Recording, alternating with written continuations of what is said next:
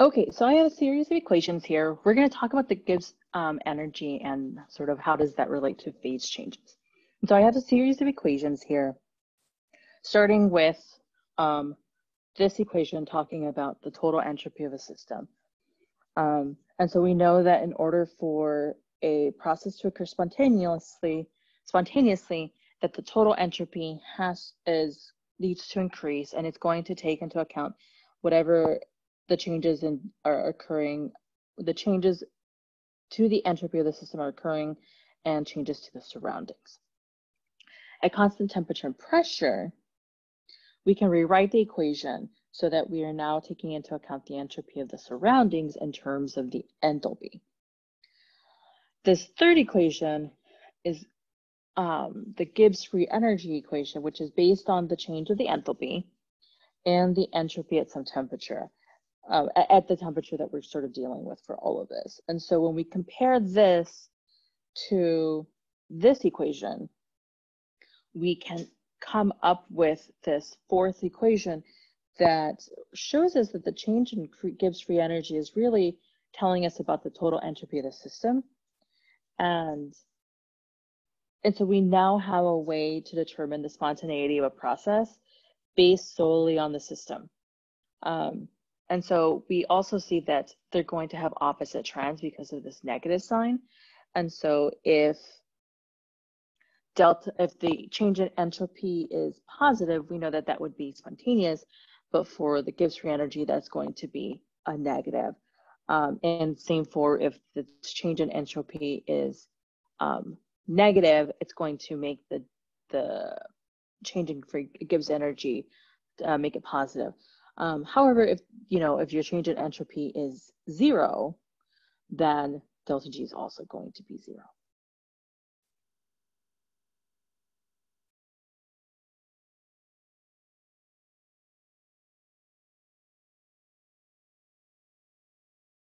Okay, so now how does our Gibbs energy change for phase change? That is, when a substance is going between like gases, liquids, and solids.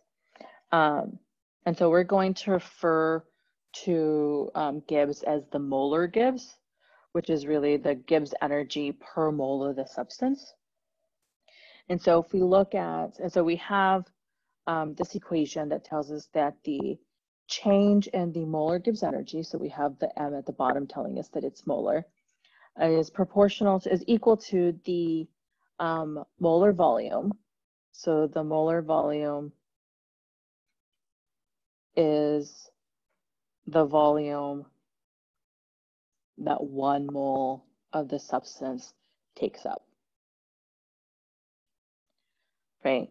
And then times the change in the pressure. And so we have this graph over here on the right where we have molar Gibbs along the left, we have increasing pressure along the bottom. And so we can see what's happening across the different phases. And so this has been mapped out for some substance. And so the first trend that we're going to look at is that as the pressure goes up, so does our Gibbs molar energy. And so, and we can see for everything, pressure is low, everything starts kind of lowish. And then as the pressure increases, everything starts to go up. And so our Gibbs energy increases as the pressure increases. Second, we see that, yes, solids are increasing, but they're not increasing very much. Liquids are increasing a little bit more, but gases seem to increase the most. And that's because, so our second trend is gases increase the most, but that's because they're going to take up the most volume when you have a mole of the substance.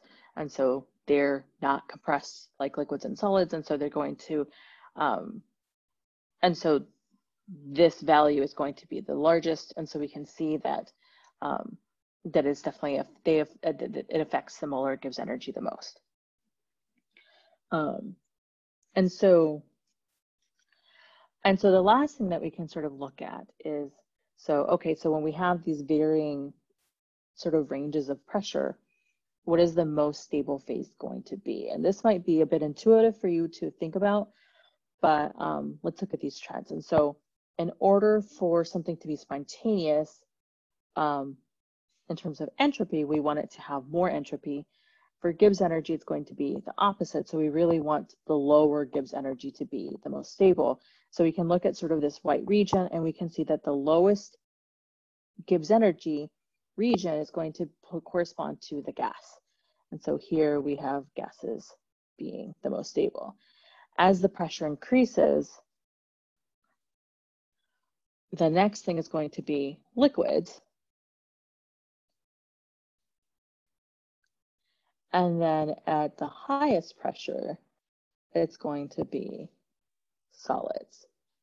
And so we can see sort of how the different phases would be, would exist most naturally at these different pressures. And so this equation here on the left allows us to predict what phases would be the most stable at the different pressures for different substances.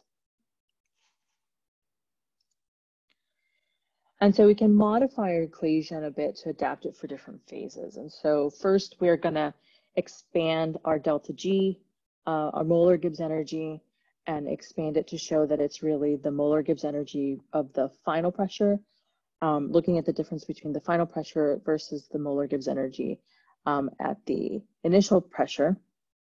And then we also expand our change in pressure because it's our molar volume times whatever the difference in the pressures are. We arrange it a bit and we end up with these two equations. The first one is essentially just this rearranged where we have we can determine the molar Gibbs energy at the final pressure based off of the molar Gibbs energy at the initial pressure, and then taking into account the change in pressure times the molar volume.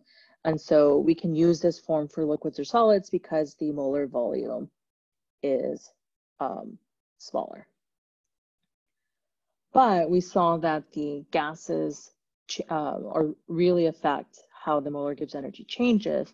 And so we end up using a different form of that equation where instead we now have the we still start with the molar Gibbs energy at the initial pressure, but now we're taking the natural log of the final pressure divided by the initial pressure, and then we multiply it by R, which is our gas constant, 8314 joules per mole K, times the temperature in